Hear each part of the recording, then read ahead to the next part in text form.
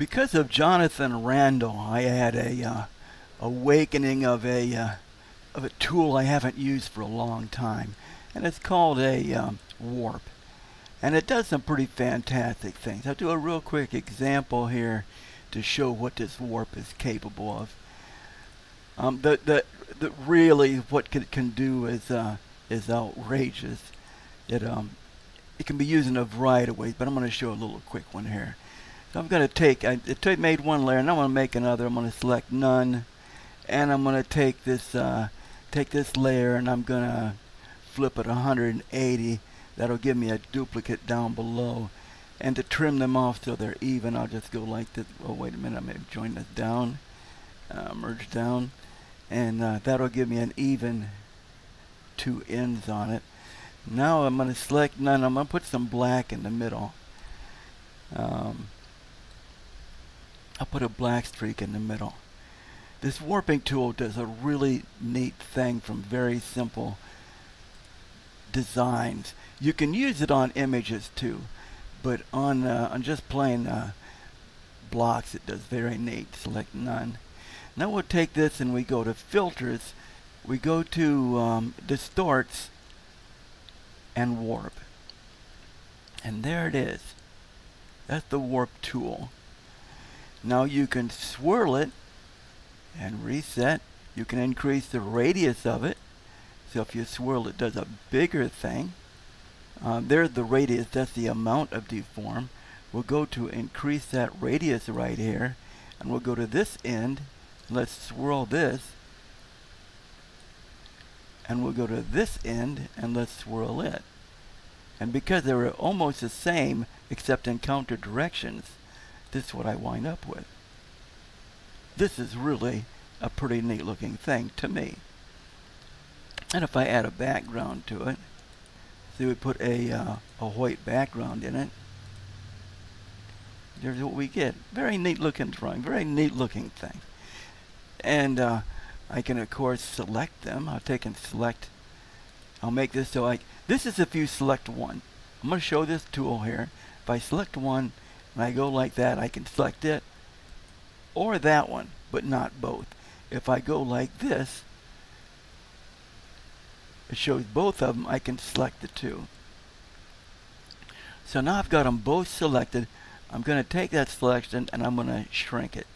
I'm going to shrink it so I can have a small area inside without all this on the outside. So let me shrink this by, I'm going to shrink by a pretty good amount and see if I can't get rid of the, there I did, I got rid of, I do have that in here. I want to choose these right here. So that in order to do that, I'm going to make myself a layer, and I'm going to fill in, I'll fill in all of them. And I'll fill in with a black. That come out pretty nice. May take and shrink it down, or merge it down, and that way I can resize everything. I don't want to rotate it. Resize everything. Keep them in proportion, and may shrink it down a little bit. Shrink. Okay. Now I can take and move that where I want. I want to move it up here because I want to put a shadow on it and drop a shadow down. I want to play with an idea. Okay, let's make it to the image size, and let me select all of the red component. All of the red component. Put another layer in, and in this bottom layer, let's paint that red component black. Now, what I did, you can't see because it's in this layer. If I close this layer off, you'll see what I did. Let me select none. So I actually just made a copy of the red part and put it on the bottom. Now I can take that copy and offset it, which will add a shadow to the top layer. So there it is, offset. And matter of fact, I can offset it a lot. You can see it there. And so it doesn't actually interfere too much with the original. I can take and back down on the opacity of it. So there's more like a real shadow. And again, you can move that shadow anywhere you want to. It probably look better about there. So take that layer and we'll do it to the image size. Now let's take and put that on something fancy here. We'll take and put it on just a plain sheet. Let's take this sheet and we'll put an edging on it or do something with it. We'll put a shadow on it. That would be nice. So let me take this, I'll cut it out here. There's the background. We want that background balance as much as possible. You can be up. If you want to put writing on the bottom, that would be okay to do. If you want just the border for everything, you can do. Let's do this right here. And we'll do it for the novelty of it. And I'm going to take and cut it. Cut. And then paste it in place. Let's paste it in the exact same location. We'll turn that to a new layer. So there it is. If I close these off, see, there it is. And we'll select none. And if I do the bottom layer, you see it's missing. There it is up on top. Let's slide it down close to it and put a layer in between. Here's a layer in between the two. Now if I turn it on, there it is, see? So let's take this layer here, this top layer, choose it, but we can make that to image size. Because I pasted it, let me back that up so I can show you. Because I pasted it, it pasted it as exactly in the same spot, but a smaller image. But we want it to be the full size. So we go here and go layer to image size, and you see the yellow border went to the outside. And let's turn these back on. So now I want to take this this layer right here and choose it. See what it did? It chose only the layer I was on. And I want to go to the bottom and I want to paint it black. Now again, if I turn the top off, I've got a black layer under it. Select none. Select none, because if I do something with that layer and I'm in a selection, it's not going to bleed outward. You won't see anything. Because I'm going to take this selection right here and I'm going to go to the Gaussian blur and I'm going to make a big blur on it. A good size blur. And there you see it extend to the outside. Now I can actually merge that. If I want to take and merge it down, now that's all in one. The shadow and that is in one drawing. And if I wanted to, well, I can do this as a demo. Okay, now we'll go in here and make another layer. Anything I put on here, that will appear on. So if I say, hey, I want to put a light blue background in there, I can paint a light blue background, and this layer right here remains there. It can be put anywhere I want to.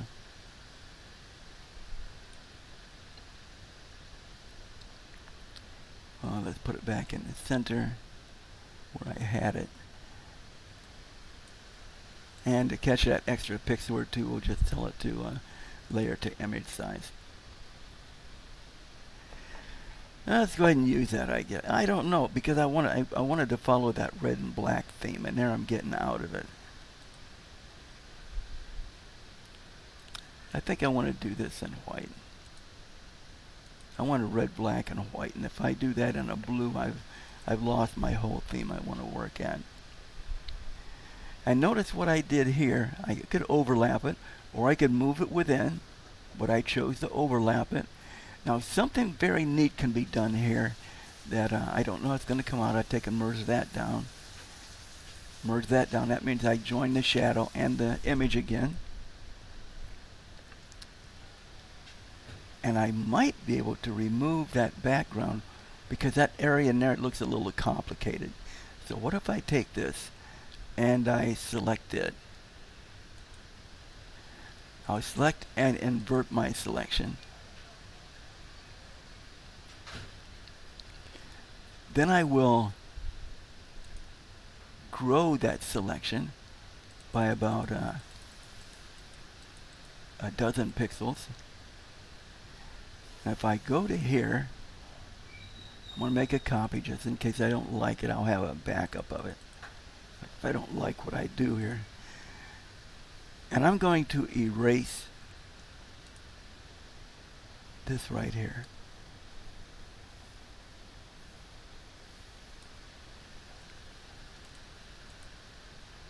You see what I did? I erased that little bit of shadowing everything that was in there because it seemed like it was complicating everything a little bit too much.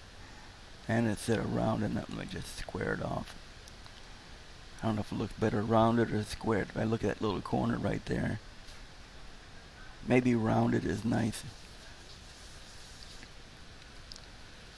But you see what the difference. Let me move this up so you can see what I did. There it is with that area in there, and here it is when I remove it. I like it better removed, I think.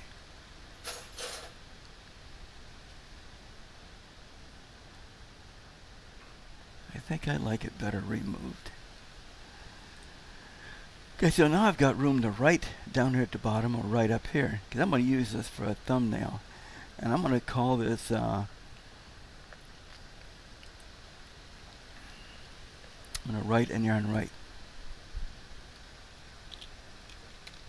black, white,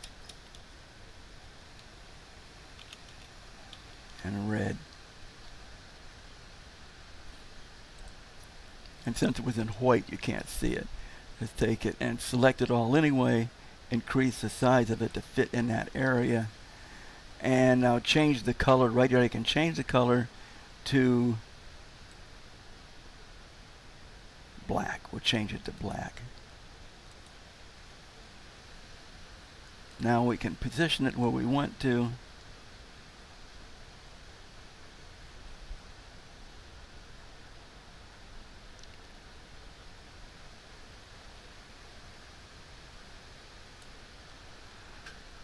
Okay, and we take that and turn it into the image size.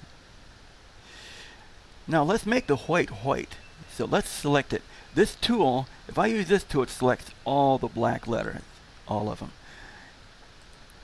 If I use this tool, it will select only the ones I click on. There, there, there, and there. Now if I take that and select and shrink it by 2, that should leave a black outline, but white inside. Let's shrink it by 3 and see what that does.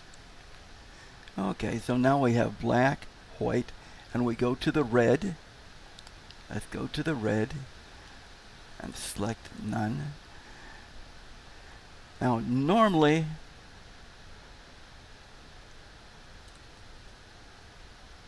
well, you can click this right here. You can click it and say, okay, I want to paint these red. And I think that's the way. I think that's just the way I'll do it. Yeah, that's just the way I'll do it. Sometimes I choose the outside area and then reverse it. That way if there's any stray well, let's look real close and see if there's any stray pixels. I can show you real quick what I'm talking about. Let's select none. And let's zoom up in this. There are stray pixels in there. There are some stray pixels. Now watch what happens when I choose it with this.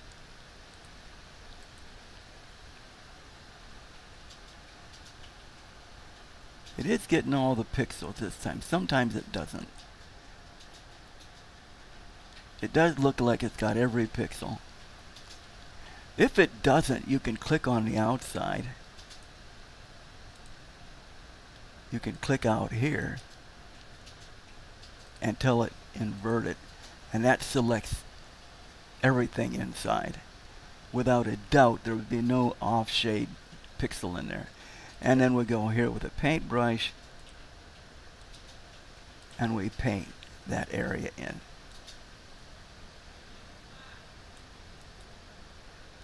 Now let's back it off. We'll select none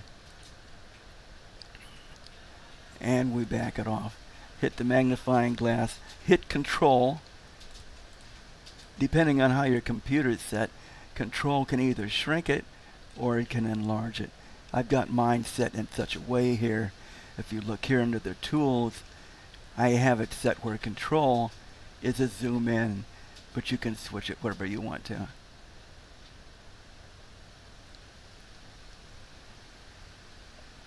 Okay, let's go back to where we are in the layers. So now we have black, white, and red.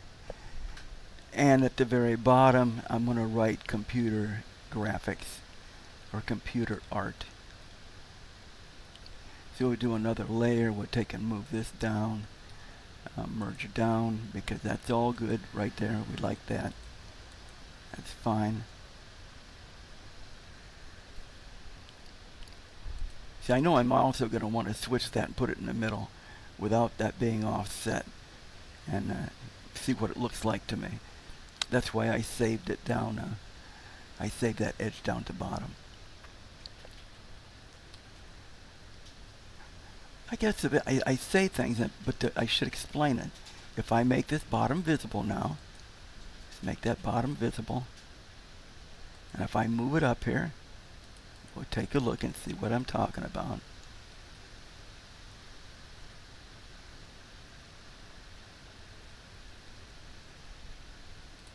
That's at the very bottom. Let's see here.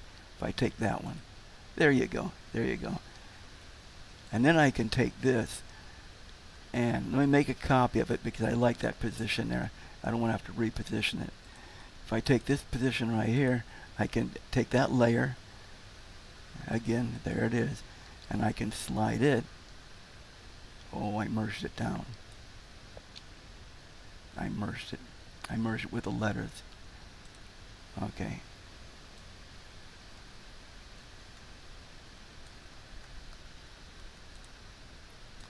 Cut. Paste in place. Make into a new layer. Select none. Make the layer.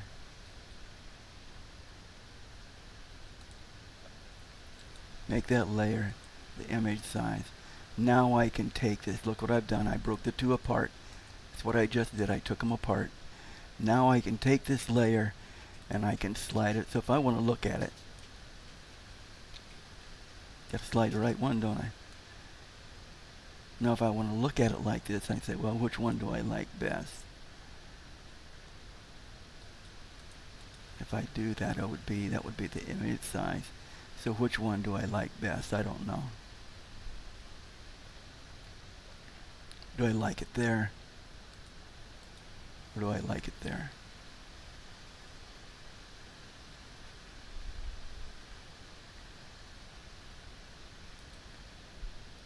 Tell me down in the comments which one you think is best, centered or offset. And if you tell me you like it centered, I can change the thumbnail. I just change it. There's enough people that like it that way. It's all a game anyway here. So if I do this, I'm going to see how I can save them both. I can go up here and say new from visible. So I've got that one saved. Now if I offset it,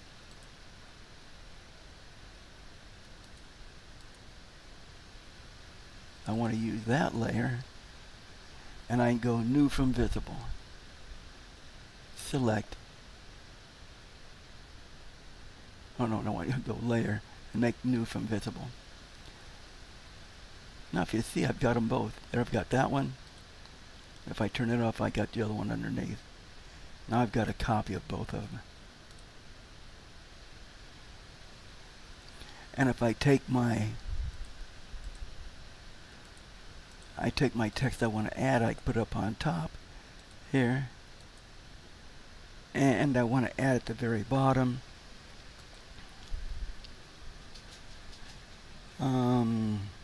Computer art.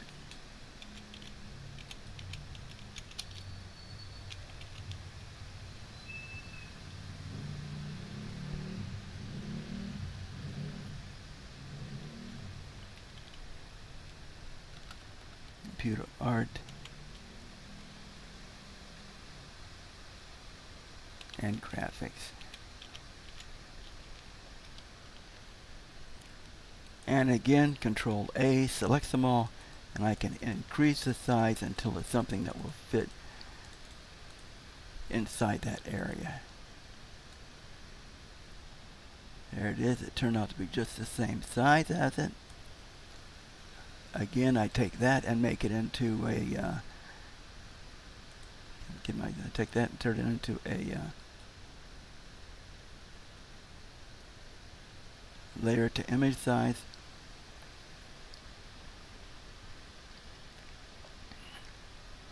The bottom one I think I want different. I don't want it the same as that. I don't want it like that. I don't want it like that. I want a whole different one.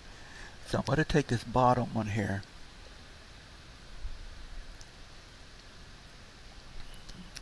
I'm going to duplicate it. Take the very bottom.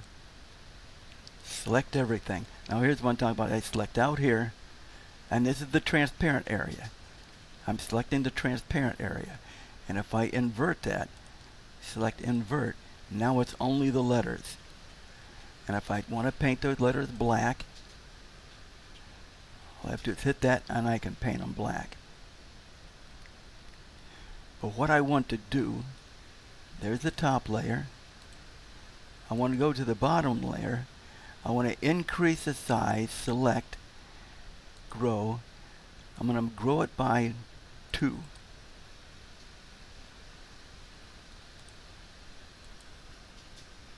There, I grew it by 2, and I can go that bottom layer now, and just a little bit bigger. Let's zoom up on this so we can look at it. It's a little bit bigger than what the letter is. So if I go here and I paint it black, look what it does. So let's zoom it down and we'll do the whole thing.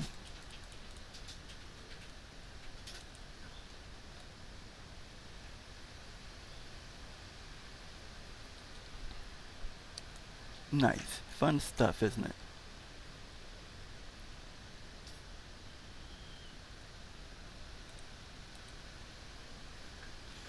So here you see how a thumbnail is made. You see a little bit of black and white, dropping shadows, and ideas to play with. Plus you saw how to warp. So that's what I really should put on this thumbnail, isn't it? I should put warp, computer up graphics, and warping, something about warping in here. So if I get rid of, let's see if I do this. Okay, we'll take this and we'll make that into a image.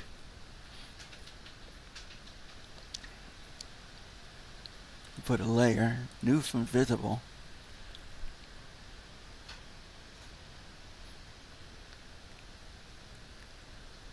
That's not where I have to change it.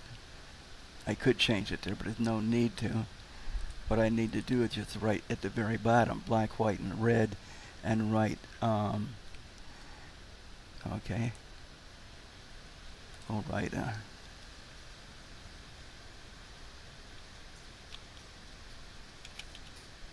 Gimp image effects. Warp. Gimp image effect warp. And we'll select it all. Increase the size again.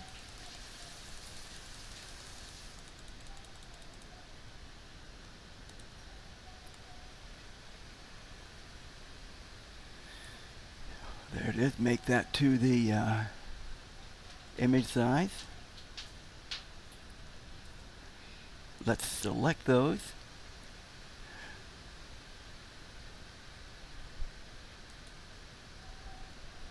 Shrink it by 1.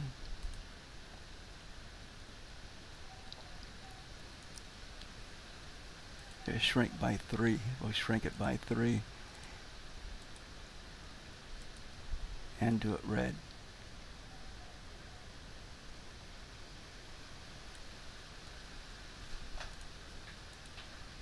Okay, now I've got a thumbnail for this video I'm going to put up, because this is how to do image effects.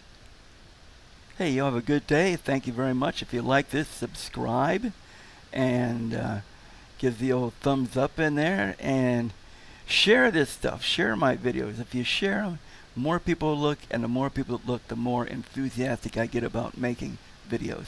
Thank you very much. Bye. Hey, if you enjoy this video, like, subscribe, and click on the link above. Thank you.